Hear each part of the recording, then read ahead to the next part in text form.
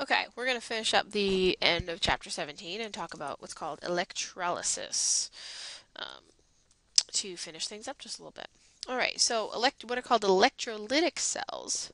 This is a little bit different. Remember, we had galvanic and voltaic cells. These use electrical energy to produce chemical changes.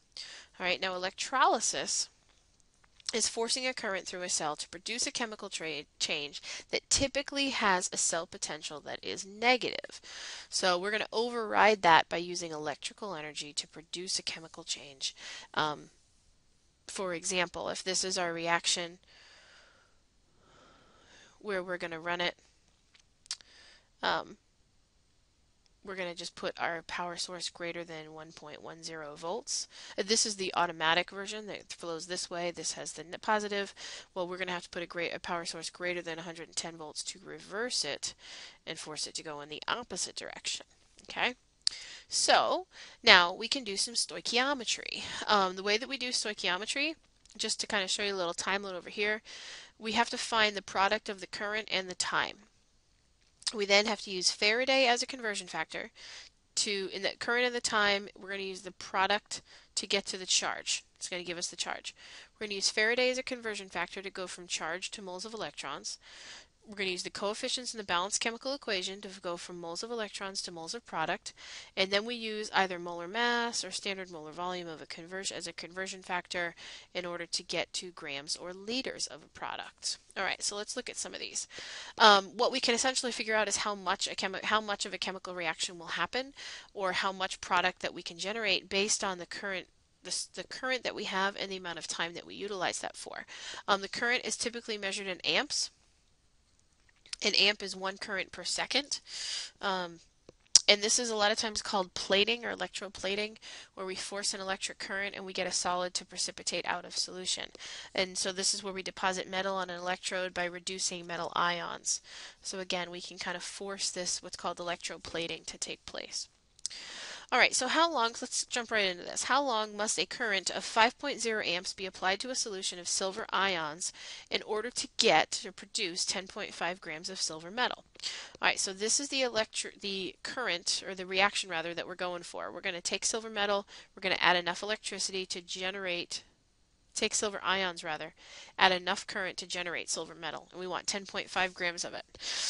Okay, so we're going to work backwards from the little flow chart that I just had. We go grams to moles, plain old molar mass, and then for every 1 mole of silver, there's 1 mole of an electron for this particular substance. Okay, so now we realize that we need 9.73 times 10 to the negative second moles of electrons.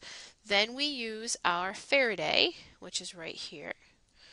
Okay, and it's 96,485 coulombs per 1 mole of electron. So now we can go from moles to coulombs. Then we can use the ampere unit to go from coulombs to seconds. All right, and I guess technically we could have left it didn't say in seconds versus minutes. This one goes ahead and converts seconds to minutes because 31.3 minutes is a little bit more tangible than however many seconds that would be. Okay, and that's it. The only new parts here are the Faradays and the amperes, and then just doing moles of electrons to moles of product. But it's still a balanced chemical reaction.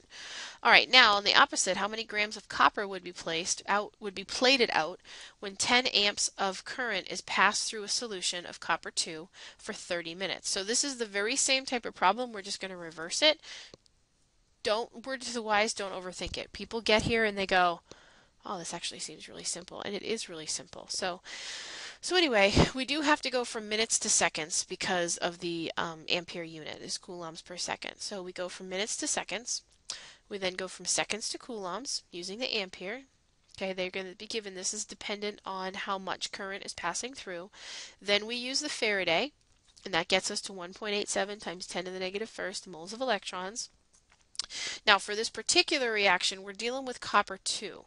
Okay, we're got to go from copper 2 to regular old copper, and we need 2 electrons.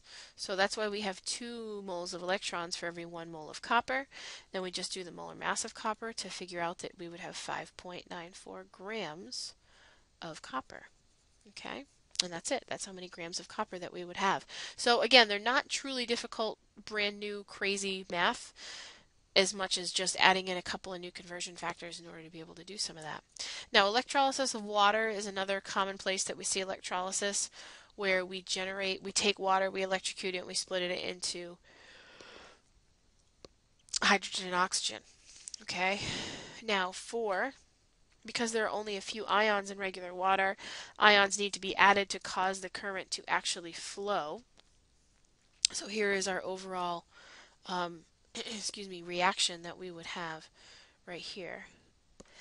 And how we get down to this one is, if you look up here, this is when it occurs in a acidified environment. This is our basic environment. And so when you get down here to the overall reaction, these two right here, we're going to get 4 waters. So just like we do at the end of the redox, those 4 are going to get canceled out, and this is going to knock it down to 2, because those 4 of those are going to cancel out. So, all right, so that's why we have the extra ions in there. We've got the basic and we've got the hydrogen ions in there. Now, if a solution contains several ions and current is added and gradually turned up, we can also figure out which ion will plate out first. So if you're looking at the 3 of these, you're going to have your silver first, okay, then your copper, and then your zinc. Okay, that'll be the last one, and that's just rating those based on order for voltage. Okay, all right, so that does it for chapter 15 or chapter 17, and we'll do some practice in class.